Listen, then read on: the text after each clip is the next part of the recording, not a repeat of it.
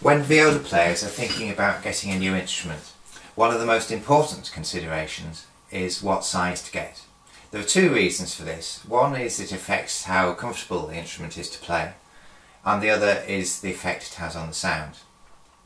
When I was starting to make instruments about 30 years ago, generally speaking, the balance of opinion was that the bigger the better in terms of viola size.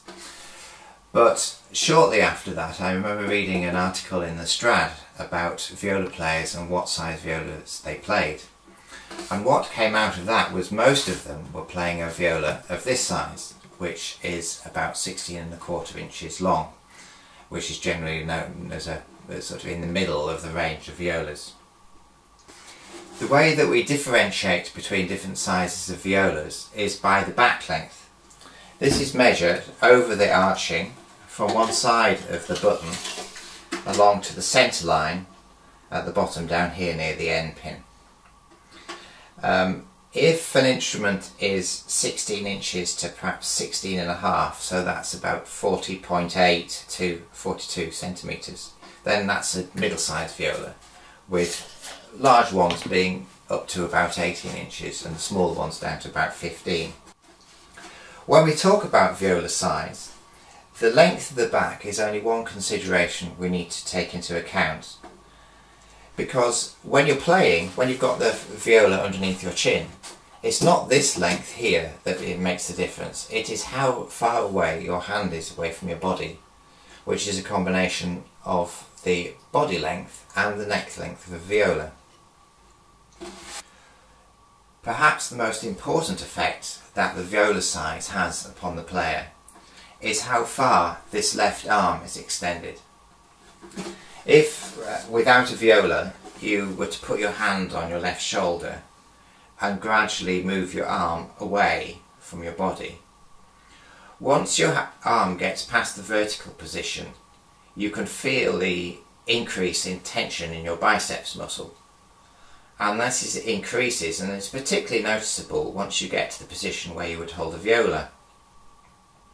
If you do the same thing again, but this time concentrating on the shoulder and not on your back, you will also notice an increase in tension there. And the other thing is, once you twist your arm into the position to play on the fingerboard, when you're playing a violin at that position, the fingers move relatively easily. But with every little increase in distance away from your body, the harder it is to move your fingers. On a violin, the ratio between the length of the body between the bridge and the top of the belly here and the neck is always in a proportion of 3 to 2. But on a viola, this can vary from that ratio and up to 3.2 to 2. To see why this is the case, I can show you these two violas. The one on the right, which has not been varnished, is modelled on an Andrea Guarneri. And if you look at the position of the C-bouts and the F-holes, and the nicks on the F-holes in between which the bridge will stand, you can see that they're further down the instrument than they are on this other instrument on your left. The instrument on the left is a Maggini model, and the peculiarities of that are that the C-bouts are very high up, and so that means the length of string that is overlying the body is also short in comparison with this other one here. When I make this model, I could choose to have the same ratio of neck length to the length of between the bridge and the edge of the belly, which is known as the body stop, as a constant. I could do it at the same constant of 2 to 3 as on a violin. But the trouble with that is that neck is rather long, and it means it's further away from your body. So instead I choose to make it a bit smaller to bring your hand nearer. On this model of viola, on the Maggini, the bridge is very high up, and so the string length above the belly is quite short. So instead of making the neck of the same proportions as on the Andrea Guarneri model, I actually make the neck longer.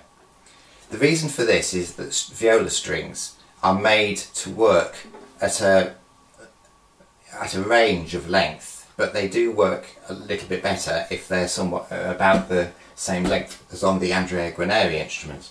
So having this neck a bit longer does mean that the strings works better.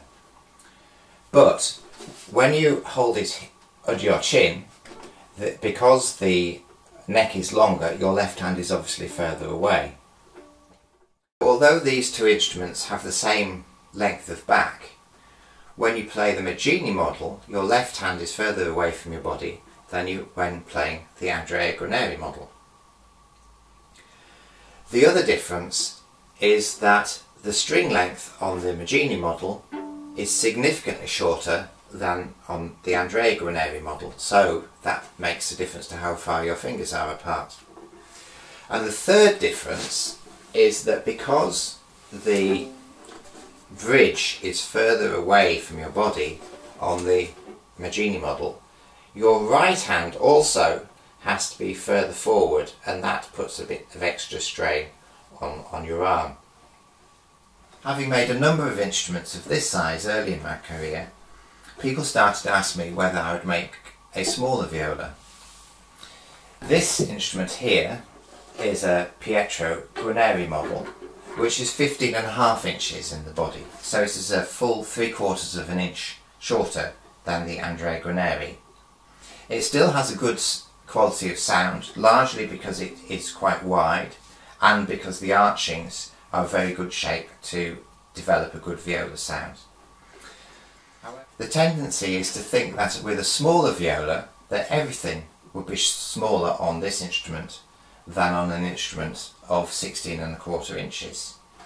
However, if I compare the Maggini model here, which I already said has got a short string length, and hold it up against the Peter Guarneri model, you can probably see that the string length on the larger instrument is in fact smaller than on the smaller instruments. What that means is that your fingers are slightly farther apart on the small instrument, but as far as the left hand extension from your body, it is not nearly as great as on this model, as on the Maggini model. So when choosing an instrument, there are a few things to bear in mind. If you play an instrument already and want to compare another, it is worth not only knowing the length of back that your instrument has, but also how long the neck is. Another important measurement which will help you to understand the spread of your fingers is to know the open string length.